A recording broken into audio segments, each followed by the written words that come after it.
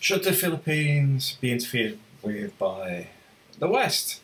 I have to say, with Duterte, the Western media were on a footing of negativity from day one. You've got to understand how some of this fits together. You look at their keynotes and how they're linked with the US. You look at how Areo was, I believe, Harvard. What's that other guy that became the mayor of Manila? Another president also went to Harvard. They've got very, very strong US links. Now, they also have property in Hawaii, for example. Ira went to Harvard, I believe. So the point is, they like to be able to have this connection. I don't know how much of it is actually positive for the Philippines. I know the US, others will say, oh, well, we do great stuff for them and all this sort of stuff. But the reality is, it depends how you look at things. If you look at how the Philippines was used for R&R, and the amount of children that brought and the rise of the prostitution industry in the Philippines, then the US was not good for those things. It brought in money, but it also brought in a lot of negative stuff with it as well. So you have to look and weigh up the options, and if you're a Filipino, you've got to understand that they can sometimes see it from a completely different perspective to the way you are.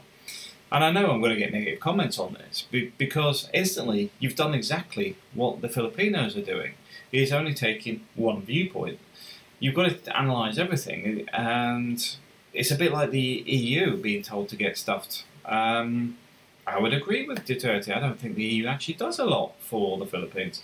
But at the same time, they have invested some money with renewable energy and things. But I don't think we trade enough with the Philippines to really have a big enough value of interference. And also, we don't sit and ask the Philippines what it thinks what we are doing in Europe. In the same way, the US wouldn't like it. So from that point of view, I would quite simply say the Philippines got to make its own decisions. Historically, there has always been bloodshed in major change. The US War of Independence is still celebrated. It wasn't done with a simple handshake over a cup of tea. The UK becoming the UK was not a simple sitting around having a cup of tea. The wars in Europe that formed these countries was not based on people discussing things democratically, etc. These things were created by war. They were created by bloodshed. They were created by change. And although people will say, well, you know, in a modern world, but a lot of these countries have not gone through the same transitions. As such, they don't really have it. They haven't had that change that we have had. The Middle East, for example, there's been a lot of puppet governments put together by the West. A lot of people don't even understand that Iraq was actually democratic when the British left it, because it was part of the British Empire. There's a lot of stuff that goes on that people aren't aware of historically. So should Western countries get involved in the Philippines? I would say it's none of our business. Simple as that. We have no right to dictate to other people when we've got wars ongoing in other countries. But the human rights issues and dilemma, I think it's dilemma, somebody did post a name earlier, I'm seeing constant flows of stuff on Facebook from different people, and I know some people that actually know the woman. I would actually say with that is that's for the Philippines to deal with. It doesn't matter if we like it or not. It's not our country.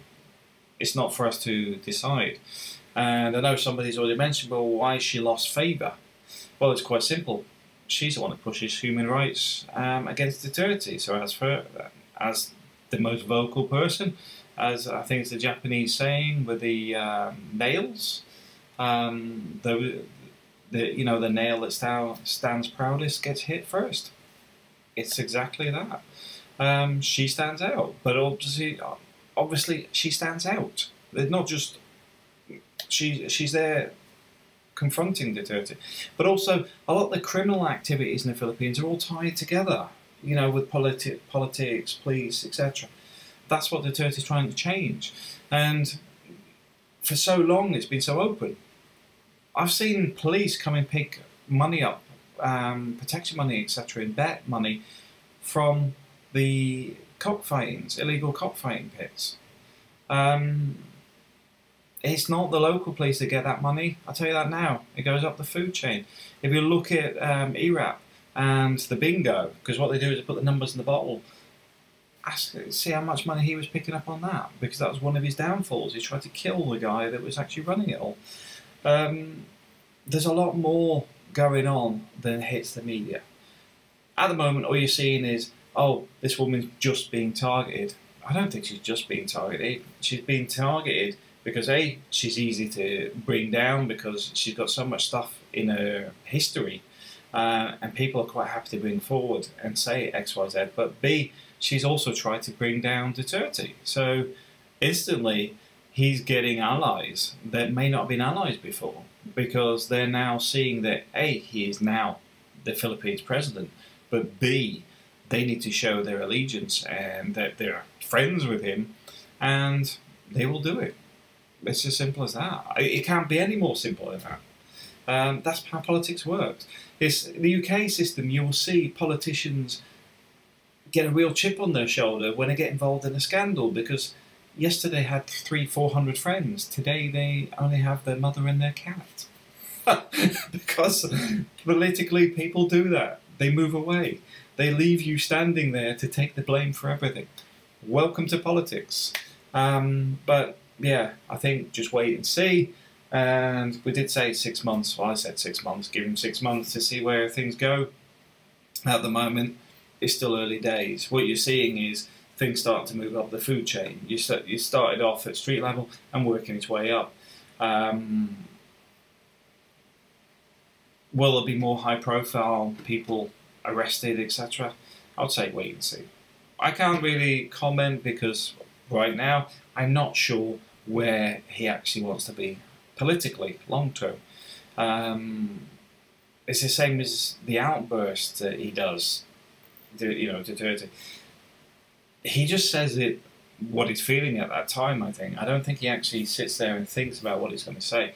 Doesn't mean he's got a major issue with anybody, but if somebody says you must do this, he just gives it, get stuffed. It's not your country.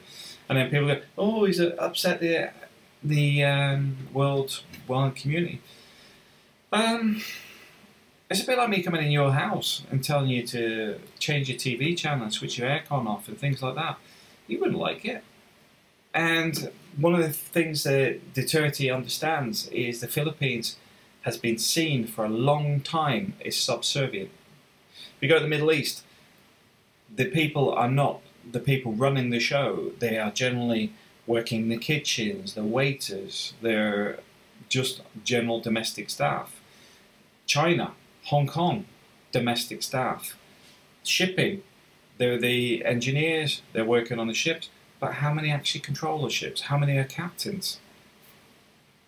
This is what I'm talking about. And Duterte understands that it needs to stop producing workers and start producing leaders, or at least start producing leaders so it can develop its own industries, its own infrastructure, its own world place in the market. And I know from dealing with things in the Philippines myself, it's very difficult from a business perspective to do something right, because as soon as you have a fantastic idea, somebody will come in and take it from you. Because they have the money, they have the power, they have their influence, and they have the corruption. That is the reality. If he stems that down, more people start developing businesses, and it's not just these people that sit on the top and just take money off everything, the people that control all the infrastructure. Because we have the same problems in Spain. The power is controlled in Spain. This is why solar hasn't taken off.